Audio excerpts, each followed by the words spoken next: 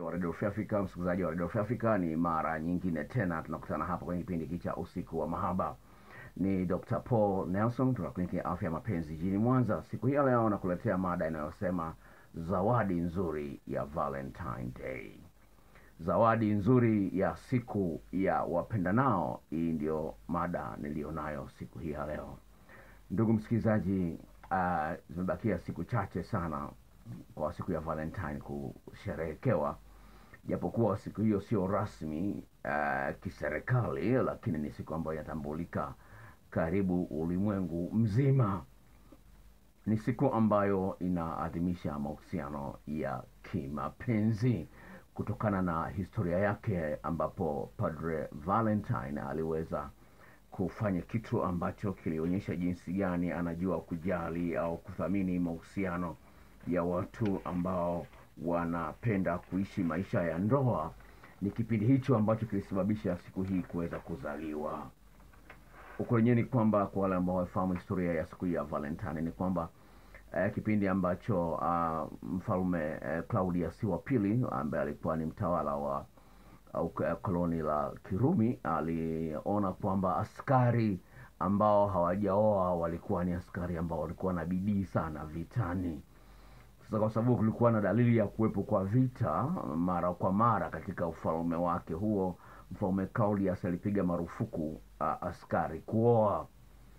Sasa Padre Valentine, ambaye aliona kumtii Mungu ni bora kuliko kumtii mwanadamu bila kujali cheo cha mwanadamu mwenyewe, alianza kufungisha ndoa za maaskari hawa kwa siri. Na kama unavyojua, siri si mara nyingine inaweza kuwa sio siri tena inapohusisha watu watatu, wanne, watano. Habari hizi zinatoka nje kwamba kuna mtu anayefungisha ndoa. Ukitaka kufungisha ndoa, nenda kwa mtu fulani. Kama vile kutoa mimba, serikali haijatoa ruhusa watu kutoa mimba, lakini kwa siri madaktari wanaendelea kutoa mimba. Watu wanaambizana, bwana una mimba, katoe, daktari fulani anatoa. Hali kama hiyo ipo. Kwa hiyo hali hiyo ilijitokeza kipindi hicho. Vile vile alikuwa anafungisha ndoa, alikuwa na nia njema sana, lakini alikuwa anakwenda kinyume na maagizo ya mfalme, na akawekwa ndani akisubiri siku yake ya kunyongwa. Sasa akiwa huko gerezani, kwa neema ya Mwenyezi Mungu alimpatia kipaji, alitengeneza urafiki na moja kati ya mabinti ambao ni mabinti wa mtunza gereza. Na mabinti wa mtunza gereza alikuwa mgonjwa, na huyu kama padre mwenye upako aliweza kumwombea yule binti akapona. Basi yule binti akatengeneza urafiki na huyu mfungwa, kwa sababu alikuwa hana uwezo wa kumtoa gerezani. Basi akaona atamsaidia pale anapokuwa gerezani. Wakawa marafiki, huyu dada na huyu Padre Valentine walikuwa marafiki wazuri sana, kiasi ambacho ilipofikia tarehe 13 huyu Valentine anaenda kunyonga. Alikuwa ni mwaka 270. Huyu Valentine alimwandikia kadi ndogo huyu dada kwamba you are my Valentine, yani kwamba wewe na mimi kama kitu kimoja. Yani Valentine, mimi naitwa Valentine na kama wewe ni Valentine, kwa hiyo mimi nikiondoka utabakia duniani kama Valentine, naenda kunyongwa.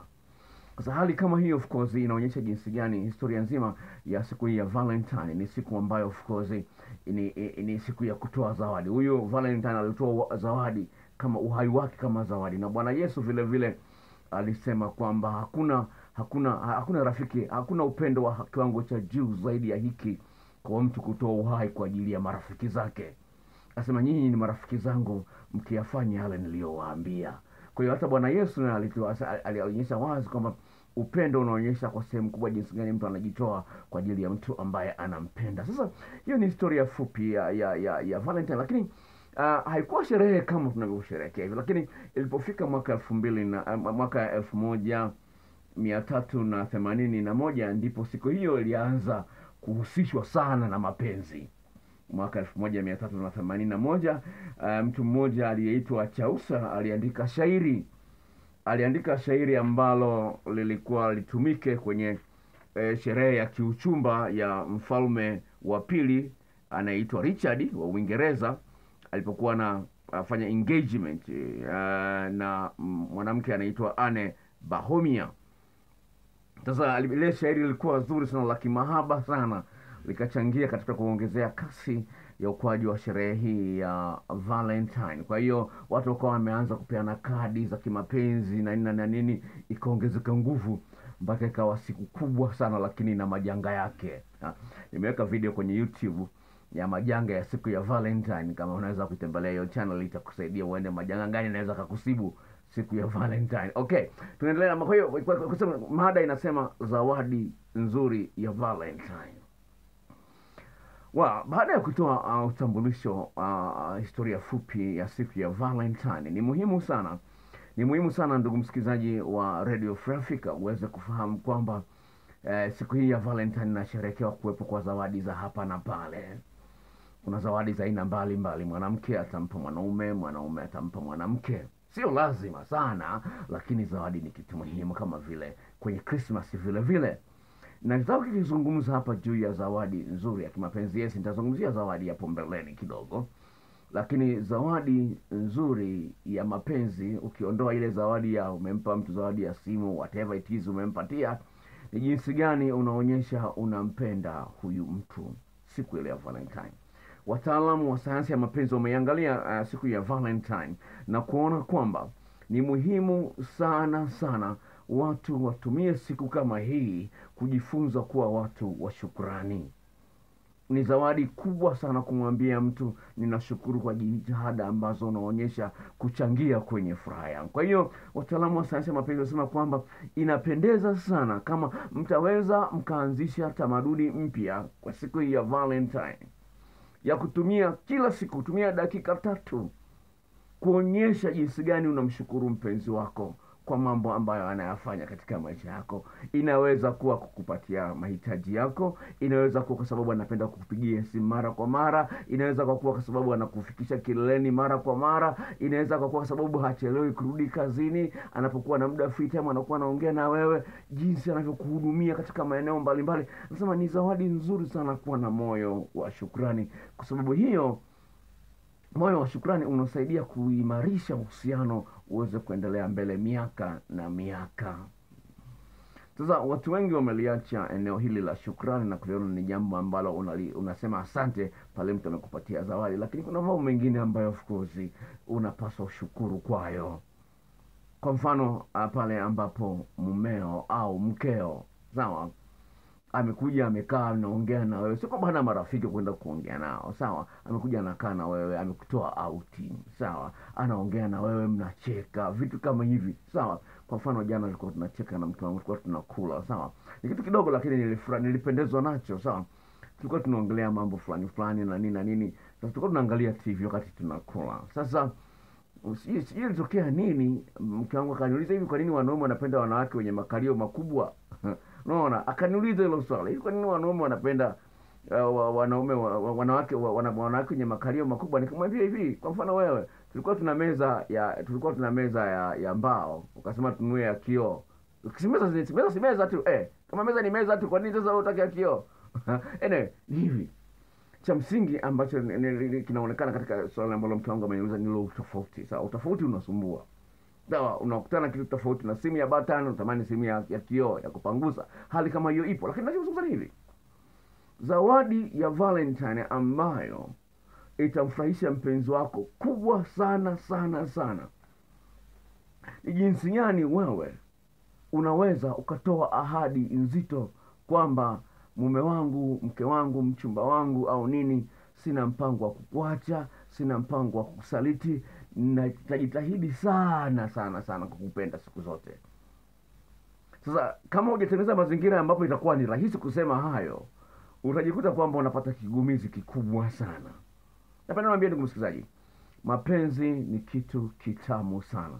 Mapenzi ni kitu kitamu sana ukikijulia. Kwa hiyo unapozungumzia swala la Valentine, mwangalie Valentine anatoa uhai wake kwa ajili ya watu wengine. Anahatarisha maisha yake kwa ajili ya watu wengine. Kwa maneno mengine, ninachotaka kukuambia ndugu msikilizaji wa Radio Free Africa ni kwamba ni muhimu sana, mara nyingi sana, usitegemee hisia zako katika kumthibitishia mpenzi wako unampenda. Jitahidi sana sana kupiga vita kutegemea hisia zako. Jitume kumuonyesha mapenzi sahihi, mapenzi motomoto mtu uliye naye, ili apate ushahidi na kweli kujisikia kwamba kweli anapendwa. Unaweza kumnunulia mtu gari, ukamnunulia mtu vyombo, ukamjengea mtu nyumba, lakini jinsi gani unaupenda moyo wake, jinsi gani unachangia kwenye furaha yake. Hicho ndio kitu cha muhimu ambacho kila mwanadamu anakihitaji. Na ndio maana katika wanyama wote ukimuingiza mwanadamu peke yake ndiye mwenye uwezo wa kucheka. Japokuwa fisi anaigiza, lakini mwanadamu ndiye anaweza. Ni lugha ambayo inaeleweka katika mataifa yote. Unaweza kwenda Ujerumani watu wanacheka, unaenda kwenda China watu wanacheka, unaenda Msumbiji watu wanacheka. Unaweza kuwa lugha ya watu Msumbiji usijue, lakini ukajua huyu mtu amefurahi kwa sababu anacheka. Sasa ni jambo la msingi jinsi gani utaweza kuchangia kwenye furaha. Kwa labda nikupe mfano mmoja ambao utakusaidia kuelewa ninachokizungumza. Dada mmoja ambaye alikuwa, nimeshatoa mfano huu kwenye channel ya YouTube kwa wale ambao wanafuatilia channel yangu ya YouTube. Dada mmoja ambaye yeye alikuwa ni bikra. Sawa, akapata mpenzi ambaye walipendana sana, na yule mpenzi wa kwanza alishindwa kumbikiri. Wameenda mara 3 guest na nini, lakini ameshindwa kumbikiri. Baadaye yule kaka akaona kama amebodoka, akamsaliti yule dada. Sawa, yule dada akagundua amesaliti, uhusiano ukafa. Dada anasoma chuo kikuu, umri wa miaka 23. Sawa, hii ni story ya muda mrefu kidogo, lakini napenda niitoe kwa sababu iweze kusaidia jinsi gani kuonyesha unamjali mwenzio. Ni jambo la msingi sana. Sawa, dada akakaa kama mwaka na kitu hivi, akaja akapata mpenzi mwingine. Mpenzi mwingine alikuwa hajali sana, ni kazi, ni daktari. Mpenzi aliyempata mpya, sawa, ni daktari. Sawa, amepata mpenzi mpya, lakini alikuwa hajali hapa kuvaa, uvaaji wake ulikuwa ajabu. Yani akambadilisha nini nyumbani kwake, anapaka nini viatu, akamnunulia viatu vizuri, vitu kama hivyo. Mahusiano kwa matamu kweli. Sawa, na ndio huyu sasa alimbikiri. Kwa sababu si ni daktari ana utaalamu na nini, lakini alimbikiri. Sawa, story sasa inaendelea. Sasa shida iliyopo, la kwanza, huyu daktari hajui jinsi ya kumwandaa vizuri huyu mwanamke kwenye tendo la ndoa. La pili, yuko busy sana. Lakini sasa kitu ambacho kinafanya sasa kwamba huyu dada yuko Mwanza, huyu daktari sasa hivi anafanya kazi yuko kando ya mkoa wanafahamu mji wa Mwanza. Sawa, yani nimebadilisha maeneo ili sije nikatoa siri kama ilivyo. Ni kwamba huyu dada yuko Mwanza, ni kweli yuko Mwanza, lakini huyo kaka anafanya kazi wilaya nyingine. Sawa, huyo daktari, sawa, anafanya kazi wilaya nyingine. Sasa shida iliyotokea, ndio maana nimekuletea point story hii, ni kwamba huyu daktari ana uwezo wa kumruhusia mpesa huyu dada kila siku shilingi 30 kila siku, lakini hana muda wa kuja kukaa na huyu dada. Hata weekend mara nyingine inamshinda. Unaweza kuona jinsi gani. Sawa, lakini huyu dada anajisikia vibaya. Kwa kwanza hamfikishi kileleni, hajui jinsi ya kumwandaa kwa sahihi. Sasa siku moja huyu dada akafanya kosa, akachukua marafiki zake wa kike, wameenda klabu. Unajua klabu disco, wale ambao wanafahamu klabu ni nini? Ni disco. Unafungiwa huko ndani, kuna muziki, watu wanavaa vimini na nini. Ameenda klabu, kufika klabu akutana yule mpenzi aliyemsaliti, aliyeshindwa kumbikiri, akakutana naye. Unaona? Akakutana naye klabu. Sasa akifikiria kama yule mpenzi wake daktari hana muda na yeye na nini, yule jamani akaanza kubembeleza na nini, unajua maana mimi nimeachana yule demu na nini, nimeachana naye, twende nyumbani. Klabu saa 8 za usiku anaenda nyumbani. Lazima ngoma ya kubwa ichezwe. Wakacheza ngoma ya kubwa. Sasa hizi njia imeshafunguliwa. Dada akapata utamu huo hajawahi kupata, mpaka nywele zinaimba. Basi bwana, sasa anakuja kwangu, wewe daktari fanyeje? Huyu ni mtamu, yule kule sijui nini, na tumeshatambulishana kwa wazazi, sijui nini na nini. Nifanyeje daktari? Nampenda huyu, yule anakabamia, huyu sijui ana tango, sijui nini na nini. Yote unaona, anasema una vitu vyote hivyo. Sawa. Unaweza kuona jinsi gani, sawa, jinsi gani mtu anaweza akabadilika ghafla kutokana amekutana na kitu tofauti. Kwa nini hivi? Kama huyu daktari anamuuzia udada kila siku shilingi 30, lakini hana muda naye. Unaweza kuona jinsi gani hana muda na yeye. Kwa hiyo unaweza kumnunulia mke wako gari, ukamjengea nyumba nzuri, unataka kwenda shule ya bei mbaya, lakini huna muda wa kumfurahisha. Huyo mtu anahitaji mtu wa kuongea naye, anahitaji mtu wa kumtekenya. Sasa kwa nini unamwacha peke yake? Narudi kwenye mada. Sishazungumza kutosha. Kwa hiyo cha msingi ambacho tunapenda kuambia wasikilizaji wetu wa Radio Free Africa na wale ambao watakuwa wanasikiliza kwenye YouTube. Sawa. Ni jambo la msingi sana uonyeshe jinsi gani unamthamini mpenzi wako katika maeneo yote yale. Sawa, ndio kuna ubize wa kutafuta pesa. Sawa. kuna ubizi wa kutafuta pesa, ni kweli kitu cha halali, lakini jinsi gani pamoja na ubizi wako at least utafute mwanya wa kumsaidia huyu mtu aone huko, la sivyo anaweza kafikiria una mwanamke mwingine au una mwanaume mwingine. Kwa hiyo jitahidi kuonyesha kwamba pamoja na ubizi wangu najitahidi kufanya hili, sawa. Sasa kwa bahati mbaya kwenye story ambayo nimemalizia, yule dada alishakuta message, sawa, alishakuta message kwenye simu ya mwanaume huyo daktari ya kimapenzi. Unaweza kuona jinsi gani sasa unaweza kuona kweli umemnunulia mke wako gari, unampa kila kitu, saluni anaenda ya bei mbaya na kila kitu sawa, lakini hapo hapo hujampa ruhusa kushika simu yako. Unaweza kuona, usifikirie huyu mwanamke hana akili. Usifikirie kwa sababu umemzuia mume wako asishike simu, usifikirie mume wako afikirii. Kuna tafsiri anayoitoa juu ya wewe kutomruhusu ashike simu yako, na hiyo tafsiri anaifanyia kazi wewe usivyojua. Kwa hiyo nazungumzia kwamba zawadi nzuri ya Valentine, onyesha jinsi gani unamthamini mtu kama mtu, sio unamthamini kumpa vitu. Sawa, usimwisho unamthamini mtu kwa sababu umempa vitu. No, mthamini mtu kama mtu. Anahitaji mtu wa kuongea naye, anahitaji mtu wa kumpapasa, anahitaji mtu wa kumlamba, anahitaji mtu wa kumbusu, anahitaji mtu wa kumtekenya, anahitaji mtu wa kumchekesha. Hayo yote ni muhimu. Kwa hiyo usitegemee kumpa mali mtu, itamsaidia sana. Ndio maana Bwana Yesu akasema kwamba itamfaidia nini mtu akapata mali za ulimwengu wote akapata hasara ya nafsi yake. Haleluya. Akasema itamfaidia nini mtu akapata mali za ulimwengu wote lakini akapata hasara ya nafsi yake. Kwa hiyo ni jambo la msingi sana. Nafsi yako inahitaji isherehekee maisha. Kila siku iwe sherehe ndani ya nafsi yako. Sasa ulikoje Valentine? Siku ya Valentine, jitahidi sana, sawa, jitahidi sana kuwa karibu na mpenzi wako kiwango cha juu sana, kuanzia kwenye mawasiliano. Kwa hiyo kuanzia ile tarehe 13, sawa, kuanzia kwenye tarehe 13, bahati nzuri nimeweka video kwenye YouTube za mambo ya mwanamke kufanya na mwanaume kufanya siku ile ya Valentine. Kwa hiyo unaweza kutembelea channel yangu ya YouTube ukakutana nayo hayo, sawa. Channel yangu inabebwa na jina la Paul Mwaipopo. Kwa hiyo ukienda kwenye YouTube ukaandika Paul Mwaipopo, yani PAUL, usiandike Paulo, ni Paul, sawa, Mwaipopo, utakutana na video hizo, vitu gani vya kufanya siku ya Valentine. Kwa hiyo utaandika Paul Mwaipopo, itakuja mada mbalimbali, utachagua mada za kuhusiana na Valentine, itakusaidia kuelewa vitu ambavyo unapaswa kufanya siku ya Valentine kwa mwanamke au kwa mwanaume. Kwa kuna video za mwanamke na kuna video ya mwanaume vile vile. Kwa la msingi ambao nataka kuzungumza hapa ni kwamba siku ile ya Valentine ni siku ambayo utaweza kufanya tathmini ya uhusiano wako.